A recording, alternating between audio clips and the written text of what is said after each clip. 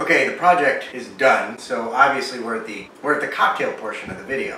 But since this whole thing was about wine today, I'm going to talk about picking a bottle of wine. If you're looking for a wine that you're not familiar with, you're at the liquor store or grocery store, just think about what it is that you like and then look at the alcohol content of the wine. I like a high alcohol content, not because I'm looking to get drunk as quickly as possible, but because the alcohol in the wine come from the sugars which are converted into alcohol. So the higher the alcohol content, the less sugar there is. And I prefer not to have a sweet wine, so I look for something that's like 14.5 and above percentage of alcohol. If you're looking for something else, then you can adjust accordingly, and then you'll know what kind of wine you like based on the alcohol content. For instance, I like a Zinfandel, a California red Zinfandel. Right here at the top of my wine rack is this Zin from the Alexander Valley Vineyards. They're in Sonoma. And I like this. Another good way to choose a bottle of wine is if it has an interesting label. That's another thing I like about the Zinfandels. They tend to be a little more whimsical with their labels, which tells you something about who's bottling your wine. That's not a given. You're not always going to end up with a good bottle of wine just because it has a good label or a nicely designed label. So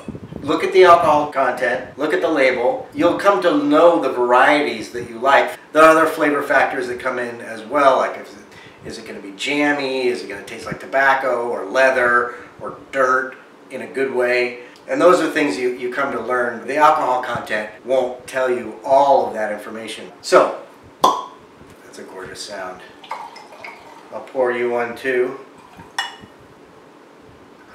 It's kind of spicy, a little bit chocolatey, very tasty.